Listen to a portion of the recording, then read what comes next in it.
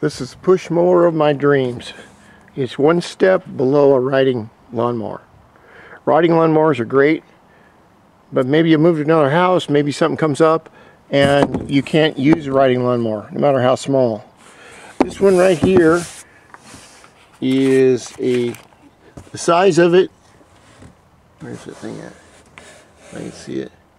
It's 223 cc's. So it's a pretty big motor. And I suggest you take out the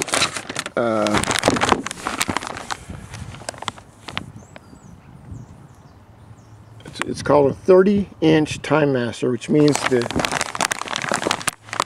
sides are 30 inches. Most lawnmowers are 23 inches, but this one has two blades, you can see. And here we've got oil and this. And it says to take out this grass catcher. It's not a grass catcher, really.